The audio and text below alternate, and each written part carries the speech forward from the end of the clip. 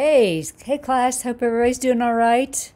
Let's see if we can't talk a little bit more about chapter 12, which is on violence against women. We're going to work on this, work on the second half of the chapter. In this lecture, we're going to be talking about IPV, intimate partner violence. We're going to be talking about dating violence. We're going to be talking about acquaintance rape.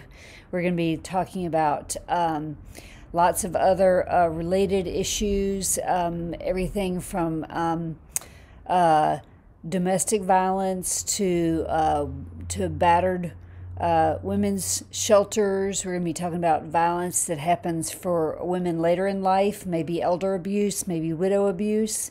And then lastly, at the end of this chapter, Crawford talks about different ways that have been successful in terms of making a difference for women with some of these issues. So we'll touch on that as well. All right. Okay, so just really quick and simple outline here. Violence in intimate relationships. That encompasses all sorts of things. We talk about intimate partner violence. We're going to talk about stalking. We're going to talk about unwanted pursuit behaviors, cyber stalking. We'll talk about rape, sexual assault, sexual coercion, acquaintance rape, rape myths, common couples violence, patriarchal terrorism, intimate terrorism, and battered women's syndrome, battered women's movement, battered women's shelters, and elder abuse. So that's a quick and dirty outline of the terminology or the key terms that we're going to be talking about in this lecture. All right?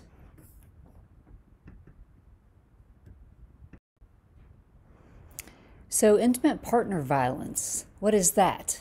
Well, intimate partner violence, or IPV, is physical aggression and violence that occurs within an intimate relationship, right?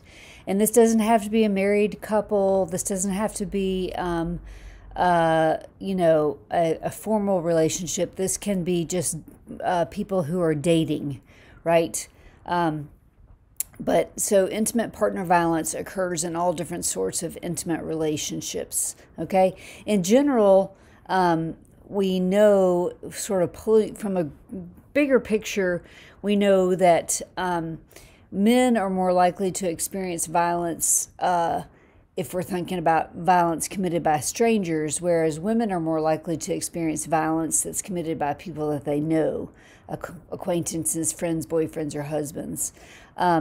So intimate partner violence is one of those types of violence committed by committed by people that are known to us. It's violence that occurs in an intimate relationship.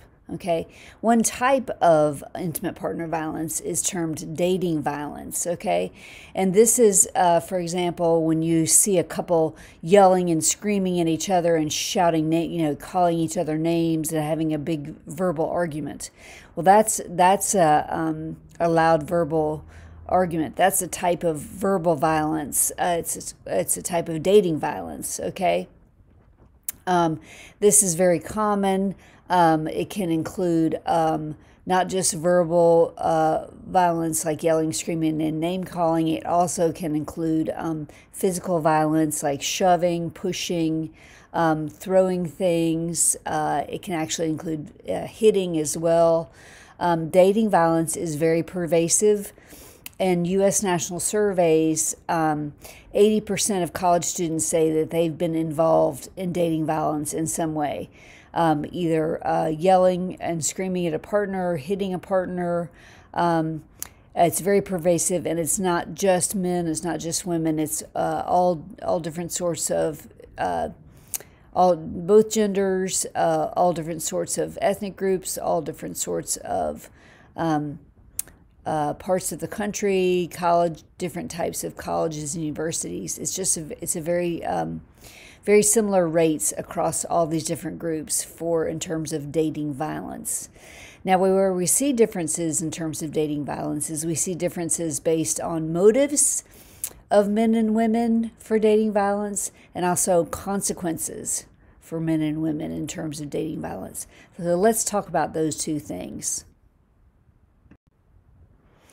Okay, so let's look at why people are motivated, or why people say they're motivated to be aggressive in intimate relationships, and then also let's look at those consequences of that aggression. We're talking specifically here about dating violence. Okay, so men and women report similar rates of aggression, but their motives tend to be different, right? For men, staying in the relationship or staying in control of the relationship is what they report as their goal, or what motivates them in terms of their dating violence.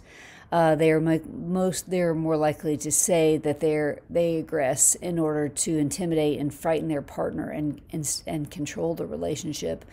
Women, however, say that they aggress in self-defense, or because they've lost control of themselves, and they are aggressive because they're not in control. For both men and women, the single most predictor of aggressive behavior on their part is having an aggressive partner. So we see basically here that aggression begets aggression, right? If the aggression is there, then there's likely to be a response of aggression, okay? In terms of consequences, we see differences for men and for women. There are more severe consequences for women than men. They suffer more fear, they sustain more psychological trauma from dating violence, and they have more serious injuries from dating violence, okay? So differences here on gender in terms of consequences and in terms of motives. All right. So next we're going to talk about stalking. Stalking can be defined as repeated, unwanted, harassing behaviors where the victim feels threatened or fearful by the stalker. Okay. Approximately 80% of cases of stalking involve people who were in a romantic relationship in the past. So the perpetrator and the victim have a past romantic relationship. So you often hear people talk about UPBs in terms of stalking. So these are unwanted pursuit behaviors. So these are the stalking behaviors when there are these relationship motives present. Okay. How pervasive is stalking? Well, a comprehensive meta-analysis found that 28.6% of women and 13.9% of men have been victims of stalking, and that 24% of men have engaged in stalking behavior, and only 12% of women have engaged in stalking behavior. Okay? So if we look at a specific type of stalking, that is cyber stalking, which is something that's more recently prevalent. This is repeated, unwanted, and unwelcome pursuit behaviors that take place virtually within the digital environment of the internet, and using computers and other electronic devices like cell phones. Of the most recent survey of cyber stalking, 26% of people surveyed reported that they'd been a victim of cyber stalking. 8% said that they'd been electronically monitored by someone. So this can cause hypervigilance and being in a state of constant stress. Okay, women who have been stalked in this way through cyber stalking experience anxiety, depression, suicidal ideation, post-traumatic stress, headaches, or difficulties with sleeping and eating. Okay, so stalking can be quite serious in terms of the consequences. So we're going to talk about sexual coercion and acquaintance rape. So rape is always defined as sexual penetration without the person's consent, and it's obtained through either force, threat of harm, or when the person is incapable of giving consent, right? So that's specific to what rape is. Rape is that sexual penetration without consent either obtained through force or threat of harm, or when the person is incapable of giving consent, right? Sexual assault or sexual coercion are terms that are more general. Sexual assault can include rape, but sexual assault and coercion are unwanted sexual contact, and can be things as simple as not rape, but maybe groping or fondling, right? Okay, so according to data from the National Intimate Partner Violence and Sexual Violence Survey, nearly 20% of women in the U.S. are estimated to have been raped during their lifetimes. Almost 44% of women have experienced other forms of sexual violence, such as sexual coercion or unwanted sexual contact. So the number grows to 44% if you include not just rape, but also sexual assault, right? Which includes other types of sexual violence besides rape. Now let's define how that's different from acquaintance rape. So acquaintance rape is sexual assault by a dating partner or someone known to the victim, okay? And that actually includes the actual rape, the penetration, by either the dating partner or someone known to the victim. And it's without the person's consent. The person was either forced, or they were threatened, or the person was incapable of giving consent, okay? So that is acquaintance rape, okay? It's when the person who's doing the assaulting is known by the victim, okay? Acquaintance rape occurs far more often than stranger rape. It's a myth that stranger rape is more common. Acquaintance rape is much more common, okay? So let's talk more about that. If you think about acquaintance rape, women also commonly report giving in to unwanted sex because the partner doesn't stop begging, whining, or pleading. And women are often less likely to call certain forms of sexual incidents rape. Feminists argue that using the label rape is important because without it, the incident is not recognized as a crime and goes unreported and unpunished. But others point out that a woman's choice of label may be part of how she copes with sexual assault, and she has the right to define her own experience, right?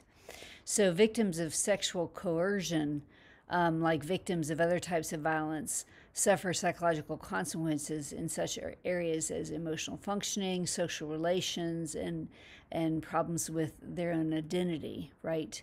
So sexual coercion, although it differs from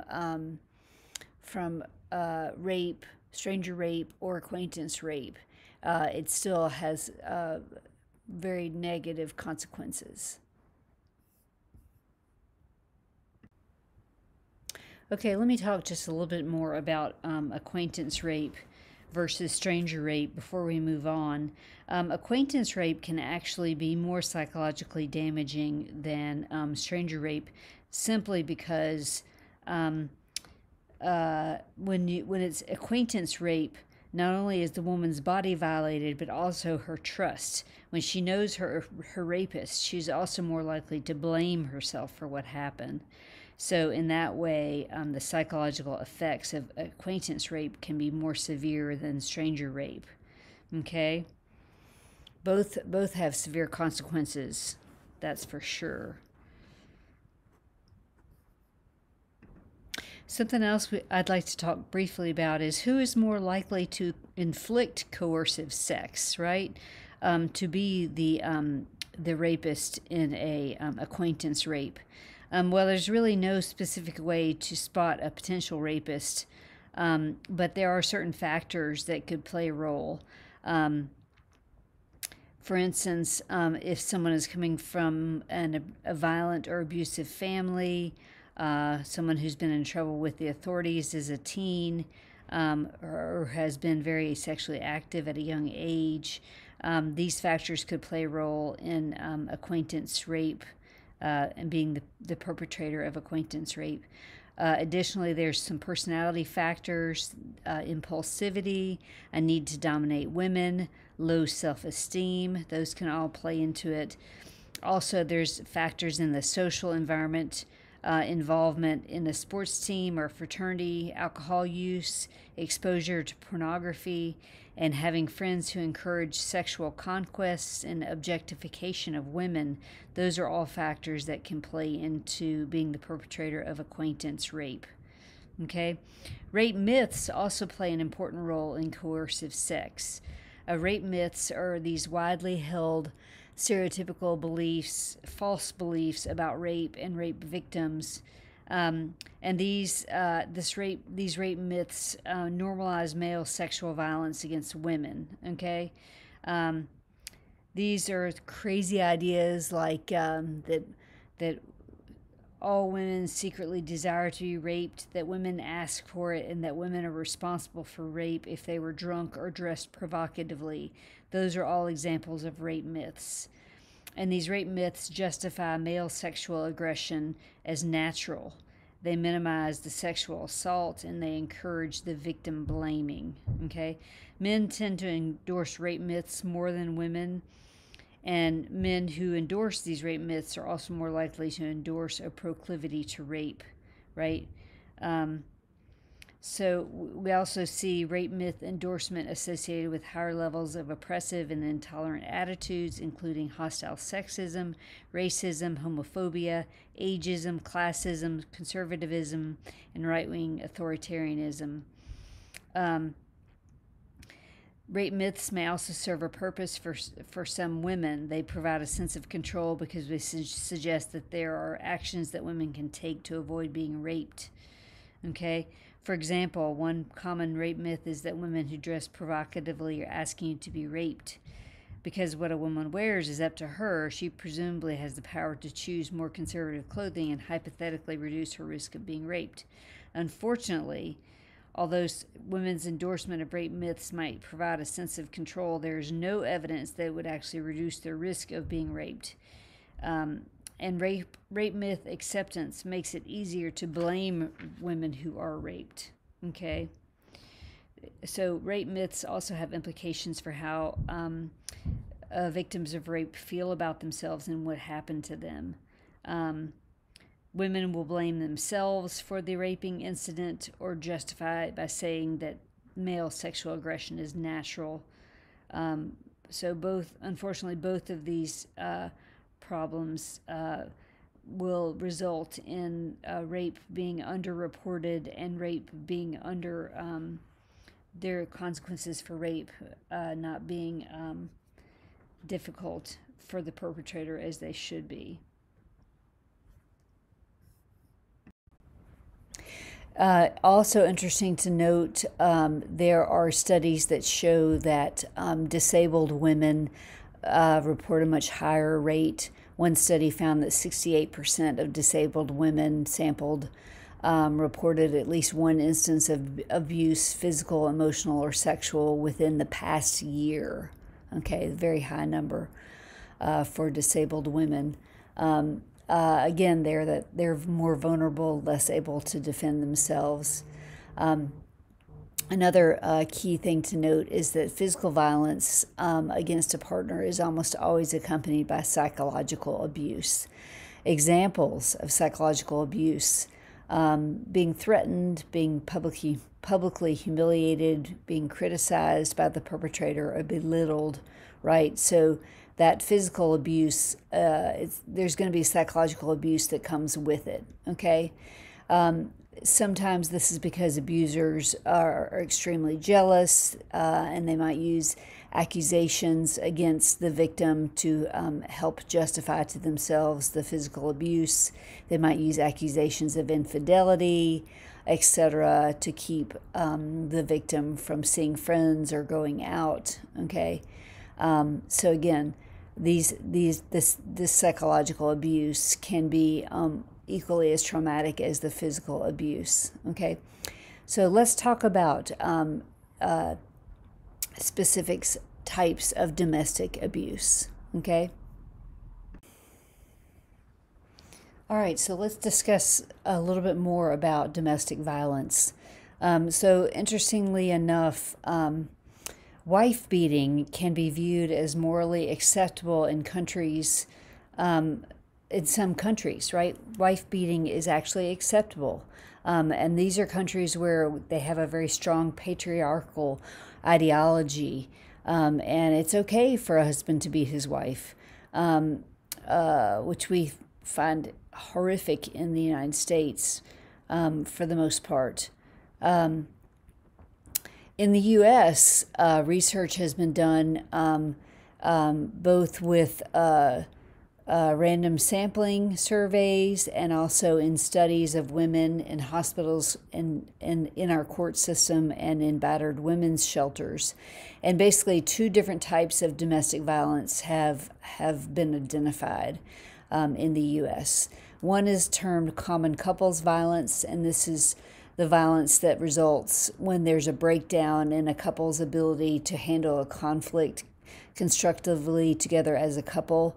When they can't handle the conflict, sometimes it will cause a breakdown, and it will cause some sort of violence between the couple that is most often, obviously, the perpetrator is the husband, and the wife is the victim most often.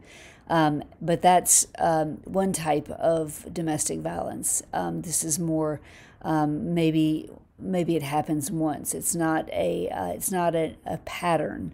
It's something that occurs because of a breakdown in the couple's ability to handle a specific conflict in a nonviolent, constructive way, right? Now, there's a second type of domestic violence that is much more of a severe pattern of escalating male violence and very problematic type of domestic violence. And this is actually termed patriarchal terrorism or intimate terrorism. And again, it's this pattern of severe escalating male violence in which the female victim rarely fights back and almost never initiates aggression, okay? The motives for this type of patriarchal terrorism is again, are rooted in patriarchal tradition. The male perpetrator feels that he owns his wife or his woman and is entitled to control her by any means necessary, right? And let's talk more about that.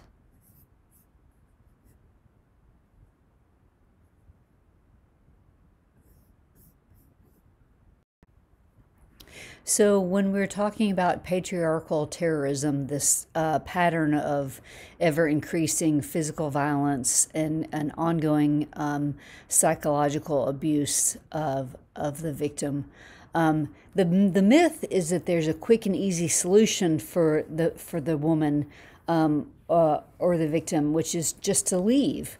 However, that's really a myth because there are many obstacles for women who try to leave abusive relationships.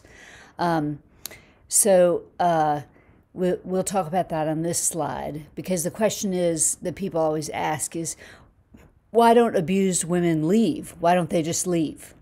Well, there's all sorts of obstacles. There's many practical obstacles to leaving an abusive partner. The wife may not have any money.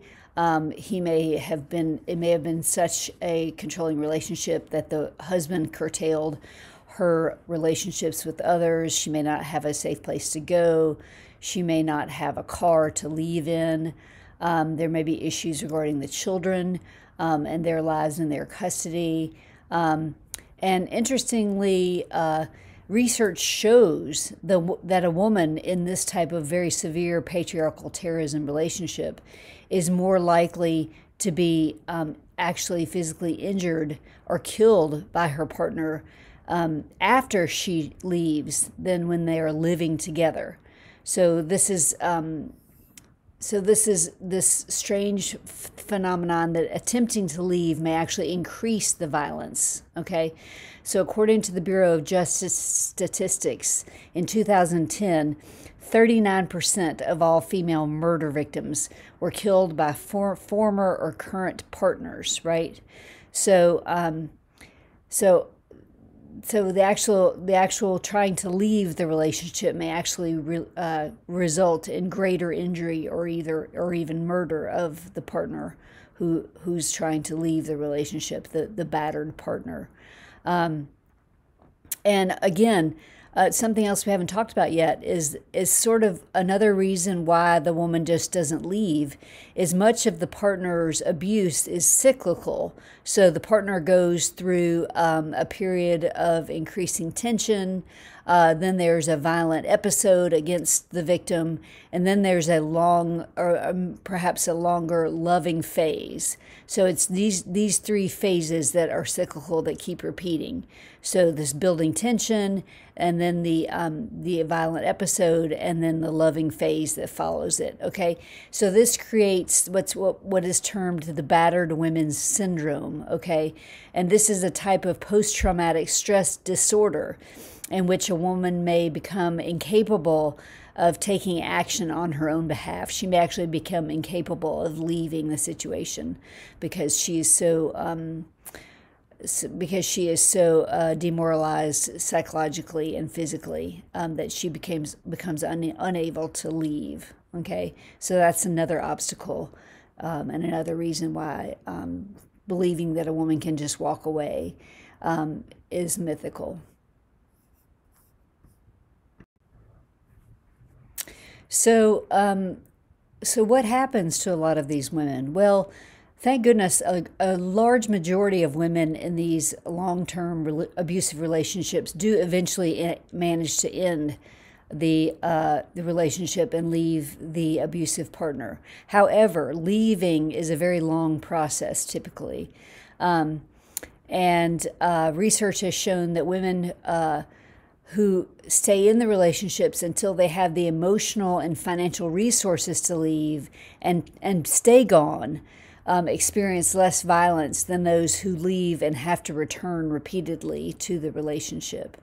So once the woman has established outside resources and has the emotional and financial stability to leave and stay away, they are much less likely to experience additional violence, which they would have if they keep having to go back to the relationship, right? So how do we as a society end this type of relational violence? Well, as long as society accepts men's right to dominate women and women's second-class status, the violence in heterosexual relationships is inevitable. This is according to Bograd in 1988. There have been some movements which have had some success. There's something called the Battered Women's Movement, and this is an international movement educating the public about domestic violence, helping to pass laws, to reform legal systems to protect women, and to provide direct aid to women with violent partners. Okay, this is called the Battered Women's Movement. Okay, we also see since the 1970s a lot of battered women's shelters have opened. We still don't have enough battered women's shelters. There are many shelters still have to turn women away. But where the shelters do exist, the women can find safety, they can find emotional support, they can find information about their legal rights, and sometimes there's counseling available, okay? The Battered Woman's Movement has resulted in laws against battering and marital rape in all 50 states in the U.S., okay? It's interesting to note that we don't see this type of movement towards protection of women across the globe. For instance, in Russia, President Putin has signed into law recently a law that decriminalizes some forms of domestic violence.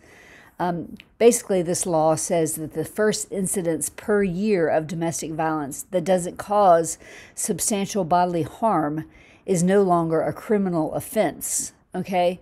So this is despite Russian news agencies that claim that 35,000 women a day are beaten and that 26,000 children a day are beaten by their parents, and that 12,000 women die each year from domestic violence. So even though we've seen great progress in the U.S. in terms of battered women's movement and battered women's shelters, that's not necessarily true in all parts of the globe, right?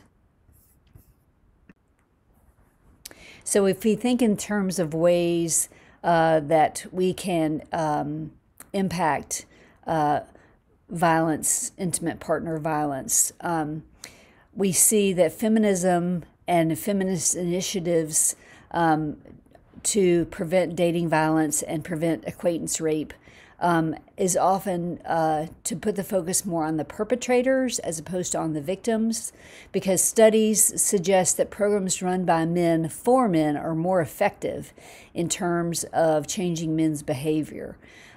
Research on perpetrators in domestic abuse is difficult, right? Because more abusive men, most abusive men, deny and minimize their violence, and they blame their wives or their girlfriends for it, okay? They don't necessarily usually volunteer to participate in programs aimed at changing them, and many of them drop out who do choose programs to help them. Research suggests that arresting and convicting domestic abusers effectively deters them. And that's because that shows that the abuse is wrong, that the laws prevent it. And when it's no longer considered the norm for it to be appropriate or for men to be able to not have consequences. So abuse of women in relationships is a complex problem. So there's interventions needed on many fronts.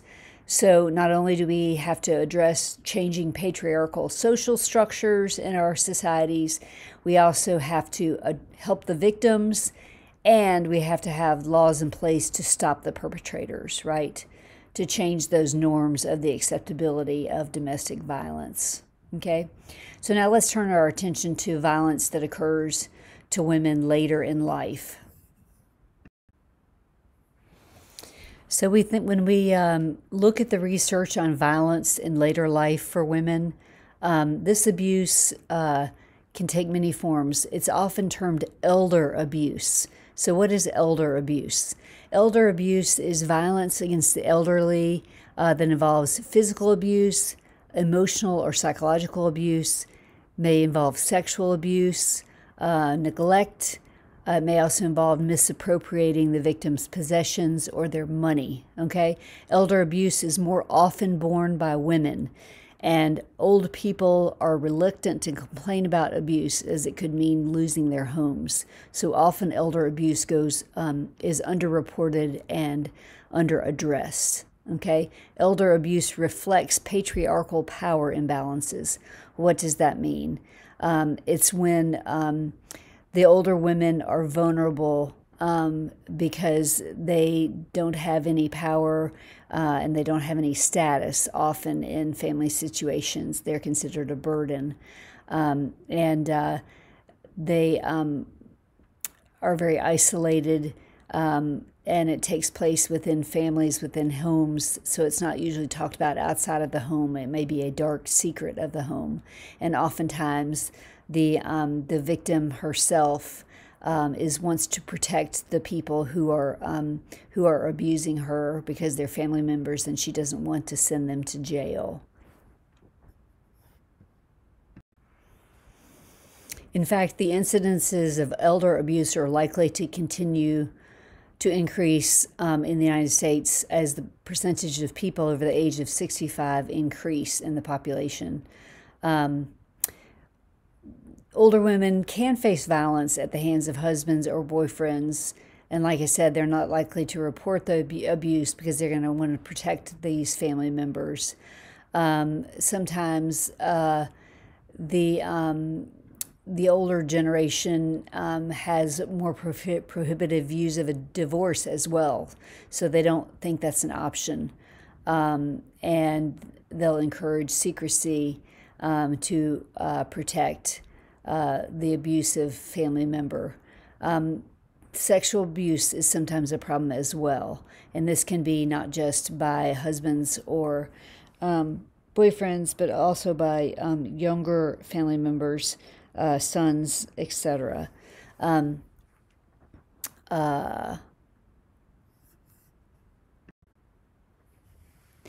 So if we think in terms of solutions for ending elder abuse, to reduce and eliminate elder abuse, some researchers have suggested healthcare professionals need to watch for signs of elder abuse with older adults, okay, and be educated on the risk factors. Assessments are needed to figure out if someone is being victimized.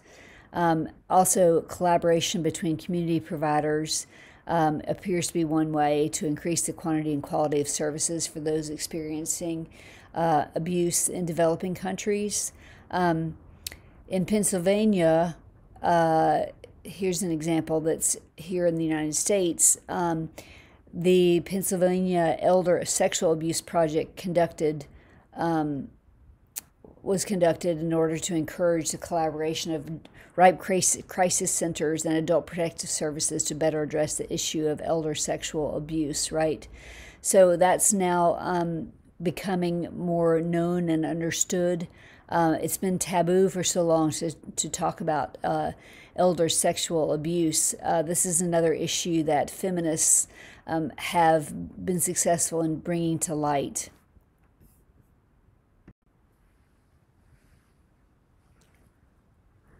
So there's a lot of need for a multifaceted approach to interventions in terms of eliminating violence against women.